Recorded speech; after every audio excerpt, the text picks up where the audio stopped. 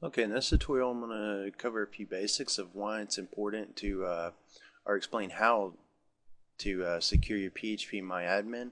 It's very important that you do that because your PHPMyAdmin gives access to MySQL database, which holds an extremely large amount of information regarding your website's content if you're using that. Let me see. First, we're going to go to our XAMPP folder. This is for XAMPP users, by the way. And then we're going to go to our Apache, config, extra, and then this file here. And as you can see here, we've got the alias PHPMyAdmin. Now the problem comes with allow from all. Now this right here, read about aliases if you don't understand how that works. But we want to change this to 127.0.0.1, and that's going to limit access to this IP only. Now you can use a local area network address such as 192.168, and this would limit access to any computer in your home network. You don't have to finish that out, or you can finish that out if you want to. But that should allow access from any computer in your home network. But I personally prefer to use this one, and that way you have to actually be on your server's computer to be able to access that. And then we'll click File and Save. Now another way we can secure it too, to add extra security, is to go to our PHPMyAdmin, and then we're going to create a new text document. We're going to call it htaccess. Alright, and then we want to open htaccess up, and then we want to type in, and you can enter anything here. I'll just type authorized user, then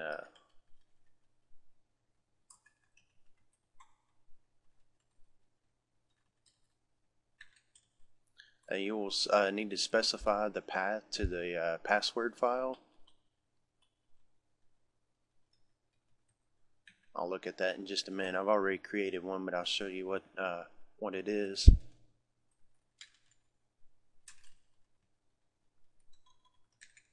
Alright, and then now we want to do file and save as, and then we want to do quotation marks dot htaccess quotation mark, and then we want to click save, and then we'll close this out. Now the password file, as I stated, was in C. You can see it right here, and I'm going to open this, open it, and then open it with Notepad. And as you can see, I've entered my username and then separated it with a colon by my password. Now I wouldn't use this, but this is just to give you an example, and then you take and save that the same way you would do your htaccess file. Alright, now what happens is, whenever I go to localhost PHPMyAdmin, is I'm prompted for a password. So I'll enter my username and my password, and then click OK, and then you can actually have access to the PHP login. So now we're going to log in here and then review it. Now using a secure password there is very crucial too. Using a good strong root password is very crucial, because the root account is going to have access to every one of your databases. So you would need to use that, and you don't ever use it for a database. Alright, so what I've done, I've created a new database for WordPress. Whoops. Okay, I'm being prompted again. Okay, so I've got a WordPress database now. And what I want to do, I'm setting up a WordPress blog per se. I'm not actually going to do it in this tutorial, but what I want to do, I want to create a new user for that WordPress.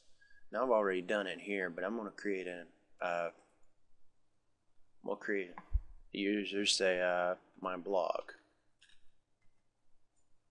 And then we're going to use the local host, and then for password, You can either enter in a password, or if you want a more secure option, you can use generate. And then you can take and save this. I usually like to save it in a text document somewhere. Let's just say new text document.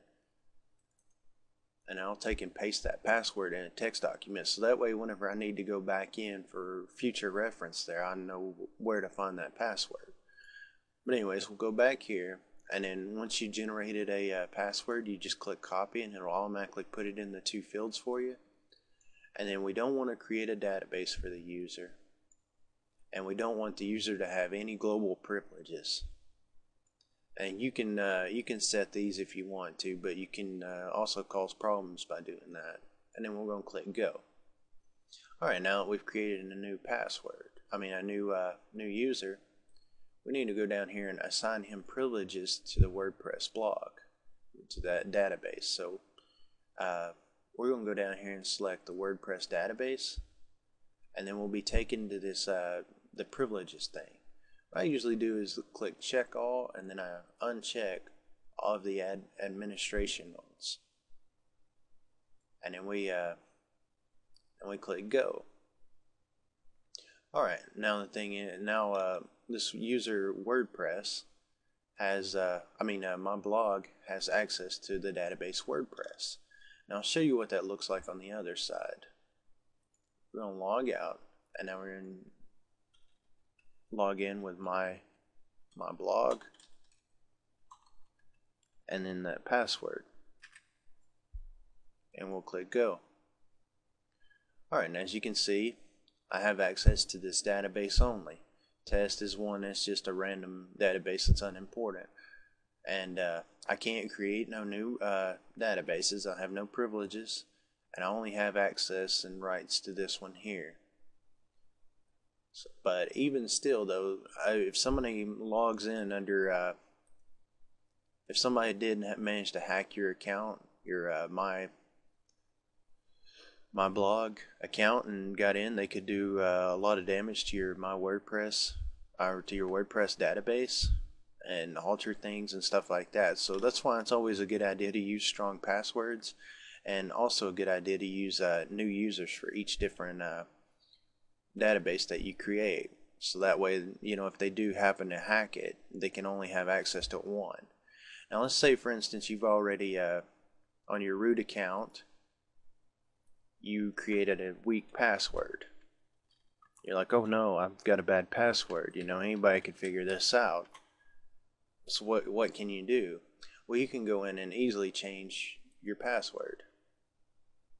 And now, I'm not sure which one of these. Either one, you would probably need to repeat it for both of them. But you click on that, and then you'll go down here, and you will find change password. And now you can set a new password for this user. If you want to have it generate one for you, you can just go down here and copy that, and then you can just paste it here. Paste it twice, and then you just click go. And that's going to set your new password for root, and that way that'll make your root account more secure if you were using a crappy password before. But that pretty much concludes the security for PHPMyAdmin. I'm going to make another video showing some of the reasons why, how sensitive the information in here is, in your database is, and so check that out, and you'll see what having your database hacked would look like, and what a hacker could possibly do, or some of it anyway. So yeah, definitely check that out. Thanks for watching.